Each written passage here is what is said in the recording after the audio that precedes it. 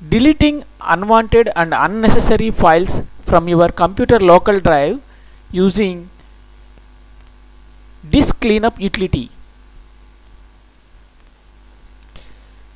In the search box, type disk, disk, then select disk cleanup.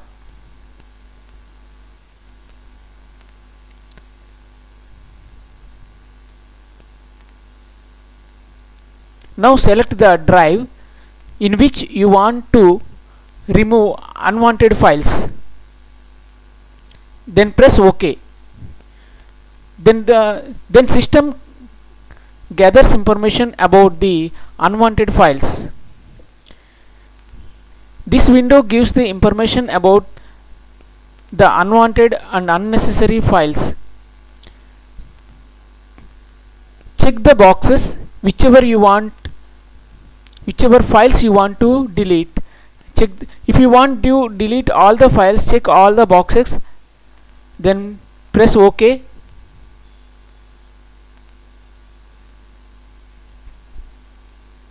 Now system will ask you, are you sure want to delete all these files? Yes. Press on delete files.